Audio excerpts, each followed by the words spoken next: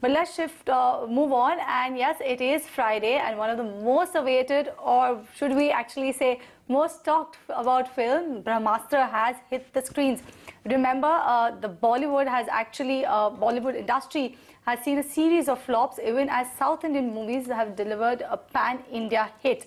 So looks like the Tinseltown's hopes are riding on this epic saga, which has the production budget alone of around 400 crore rupees. So how much exactly is banking on Brahmastra?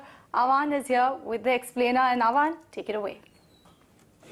Lots riding on the film Brahmastra, and it's supposed to be an epic film. Lots of VFX, as you can see, lots of graphics. Alia Bhatt, Ranbir Kapoor, even the likes of Amitabh Bachchan starring in the film. We had understood that the advance bookings were close to 80 to 90 crore rupees as of Wednesday. It's been dubbed in multiple languages, and yes, there have been a string of flop films, so there was lots riding on this. But just going by some of the recent tweets that have come out, I don't think it's going to bode well. Taran Adarsh has explicitly said that the film is disappointing, and we have another, a trade analyst, Atul Mohan, who said that it had all the astras in terms of money, star cast, VFX, except for a script astra, as he said. But yes, indeed, just let's walk you through the details. This is a film that is a multi-starrer, and a lot of analysts were banking on a hit.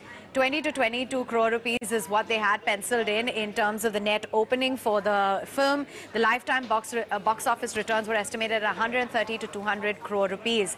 Now, the dubbed collection language returns were seen at about 15 to 20% of the overall net box office.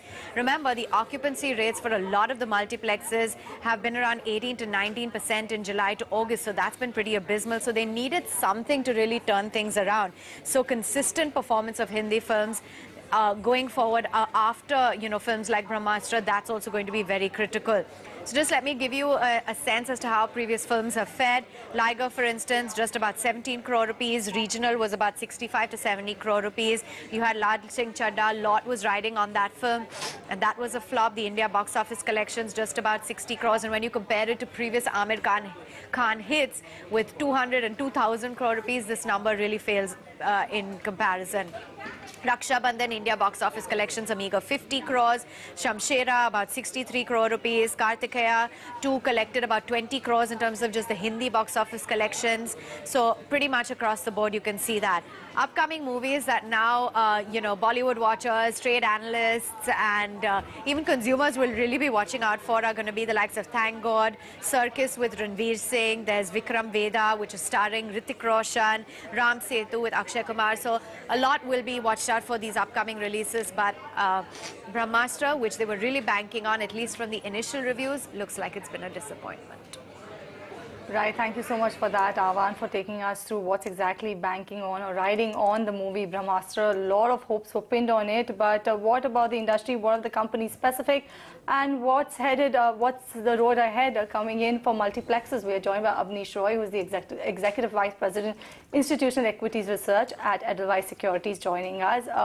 Very good afternoon to you, Abneesh. And yes, look at what's happening to PVR and Inox Leisure currently in trade. Both of them are down and out. And this is because you are getting initial reactions to movie Brahmastra. What's riding on these companies? Yeah, definitely for theaters, content and the movie doing well is critical.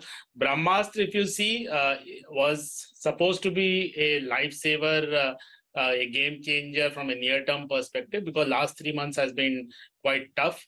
Yes, a lot of marketing and hype has been very strong, which was a right step.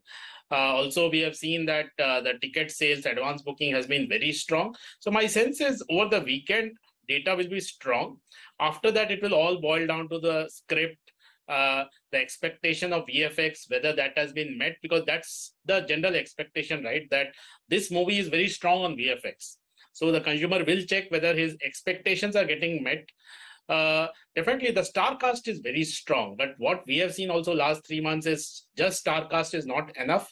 The consumer has now got a lot of OTT options, a lot of other options, because now the mobility is also back. So in order to get the footfalls on a consistent basis, not just advance booking or the first weekend, what is required is definitely that the script has to be strong, the VFX, the overall production quality has to be strong.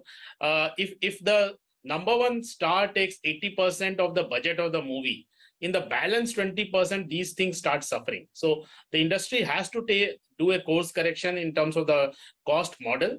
And also because currently there is an inflation for the customer, he is also prioritizing for the content which is really good, then only he is going to see. So over the today's evening, we will get more clarity on the consumer feedback for Brahmastra, whether the review is good, because in the age of social media, that's very important.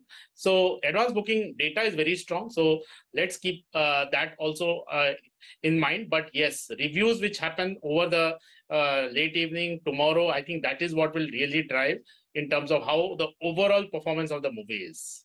Yeah. Abneesh, we've seen, big movies come, they go, same way small movies come, they exceed your expectations as well. So why, I mean, such a big disappointment? I mean, when you make 10 movies or 10 big budget movies, one will go flop or two will go super hit. No, that's not true, right? If you see last 2 months, all the Bollywood movies have flopped only. So yes, the last big Hindi movie was essentially Kashmir Files. After that, so many movies have come which had a very strong actor cast also, but still movies are not working. So this kind of a consumer behavior is seen in a few years, that when customer goes, he spends a lot of money and then the content doesn't click with him. Then he says that let me now go back only when I'm sure on the content, because now he has got plethora of other options. So if you see last 3 months, we have not seen really any good Bollywood performance. In the regional also, some movies have done well, but a lot of them have also not worked as per expectation. So I will say Brahmastra is extremely closely watched. It is not like a typical film. Yes, next big event to watch will be essentially end of the month for Vikram Vedha. My view on that is clearly that's a remake of a South Indian film. So we already know the content, and that content is really good, plus Hrithik Roshan. But unlike that, in Brahmastra, we don't know the content really, right? Because it's a completely VFX, scientific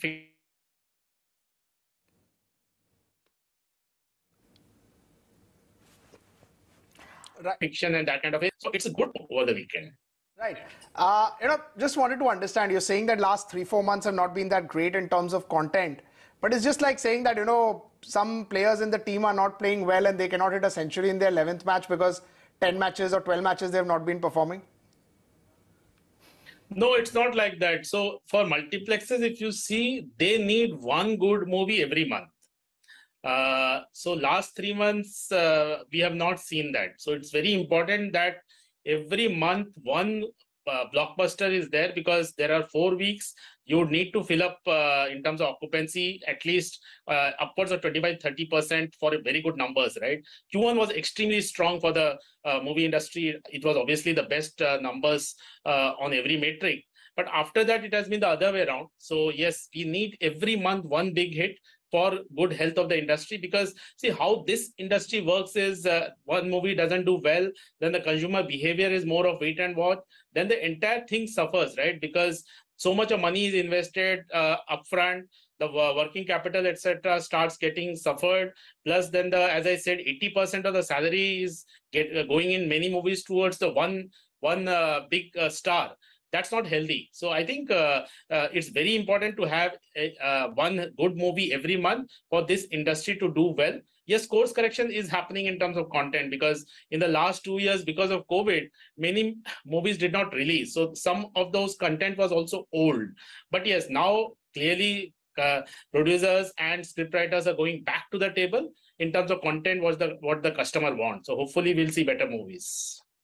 Just one word as far as movies or this media space is concerned. Do you believe that more content over the next second half, the rise of OTT, all of it can live together? I mean, we've seen earlier movies getting flopped, but they still managed to do a break-even sort of numbers. But this time around, even that has not happened. Yeah, you're absolutely right. See, medium long term, I don't think there's any big question for the investors that OTT and movie theaters cannot coexist. I think both will coexist because in India, clearly there is a 2-month window which is there for any movie. In the last 2 years of COVID, that had become relaxed. But now, if you see, there is a 2-month window, which gives definitely a lot of space for theaters to have unique content. So it's more of a near-term concern on Q2 that how the numbers will evolve, because first 2 months has been very tough for the movie industry in Q2 versus a extremely strong Q1. So this is more of a near-term concern. As you also said, these things are not very long-term in terms of consumer behavior, because in India, we have very limited options. A lot of movies can be seen in theaters only in terms of the visual effect. Not everything is OTT, right? And there is a 2 months of window also. But yes, consumer is going to spend money when content is good. So that is absolutely required. That is non-negotiable.